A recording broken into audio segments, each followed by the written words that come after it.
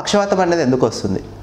పక్షవాతం అనేది మనం సాధారణంగా వయసు పైబడ్డ వాళ్ళల్లో, లేకపోతే అన్‌కంట్రోల్డ్ డయాబెటిస్, అన్‌కంట్రోల్డ్ హైపర్‌టెన్షన్ అంటే షుగర్ వ్యాధి కానీ, లేకపోతే బీపీ కానీ కంట్రోల్ కాకుండా బాగా ఎక్కువగా ఉన్న వాళ్ళల్లో ఈ ఇబ్బంది గమనిస్తుంటాము.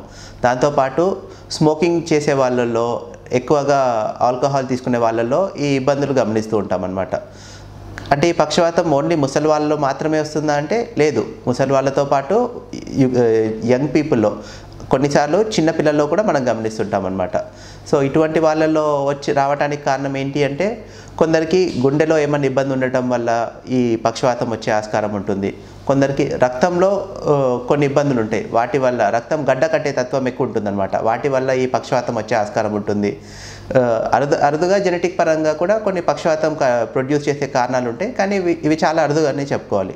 ఆడవాళ్ళలో కొందరికి ఈ వాస్కులైటిక్ డిజార్డర్స్ అంటారు, ప్రోకోయాగులెంట్ స్టేట్స్ అని ఉంటాయి అన్నమాట. రక్తం గడ్డకట్టే తత్వం కొద్దిగా ఎక్కువ ఉంటుంది. కొన్ని రుమటలాజికల్ కండిషన్స్ ఉంటాయి, వీటి వల్ల కూడా పెరాలసిస్ వచ్చే ఆస్కారం అనేది కొద్దిగా ఎక్కువ ఉండే అవకాశం ఉందన్నమాట. సో ఈ పెరాలసిస్ వచ్చిన పేషెంట్లో మనము ఇమీడియట్ ట్రీట్మెంట్ ఏంటి అనేది ఇందాక మాట్లాడుకున్నాం. మళ్ళీ రాకుండా ఏమైనా చేసుకోవచ్చా అంటే దానికి సంబంధించి డెఫినెట్ మెడికేషన్స్ అన్న ఉన్నాయి. సో ఈ రక్తం గడ్డ కట్టడం వల్ల వచ్చినది అంటే ఇస్కిమిక్ స్ట్రోక్ ఉన్న పేషెంట్స్లో రక్తం పల్చబండికే మందులు మనం వాడాల్సి ఉంటుంది. ఈ మందులు ఎందుకు వాడాలి అంటే, ఇప్పుడు ఉన్న ఇబ్బందినే కాదు, మళ్ళీ ఇబ్బంది రాకుండా చూసుకోవడానికే మనం జాగ్రత్తలు తీసుకోవాల్సి ఉంటుంది. ఇప్పుడున్న ఇబ్బంది మెరుగైపోయింది కదా, మందులు ఆపేయొచ్చు కదా అంటే, ఆపడం వల్ల నష్టాలు కూడా కొన్ని ఉంటాయన్నమాట. ఈ మందులు ఆపామనుకోండి, మళ్ళీ ఇంకోసారి ఈ ఇబ్బంది మళ్ళీ వచ్చే అవకాశం, పునరావృతమయ్యే అవకాశం ఉందన్నమాట.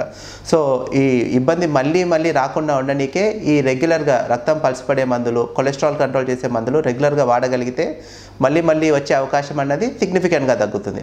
దాంతోపాటు కొందరికి వేరే కారణాలు కూడా ఉంటుండొచ్చు, లైక్ గుండె ఇబ్బంది వల్ల ఉన్న వాళ్ళకు అనుకోండి, దానికి సంబంధించి వేరే తీరు మందులు ఉంటాయి.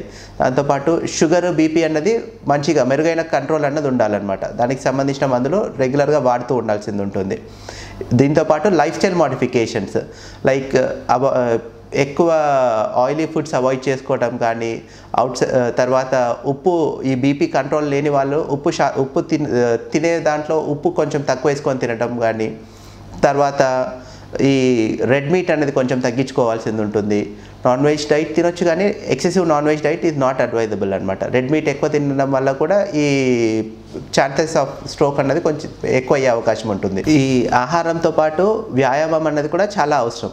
ఈ సరైన ఎక్సర్సైజ్ అన్నది బాడీకి ఉంటే కొంచెం ఈ బ్లడ్ ప్రెషర్ కానీ, డయాబెటీస్ కానీ కంట్రోల్లో ఉండే అవకాశం మెరుగ్గా ఉంటుంది. తర్వాత ఈ రెగ్యులర్ ఫిజికల్ యాక్టివిటీ ఉన్న వాళ్ళలో స్ట్రోక్ వచ్చే రిస్క్ అనేది తగ్గుతుందన్నమాట.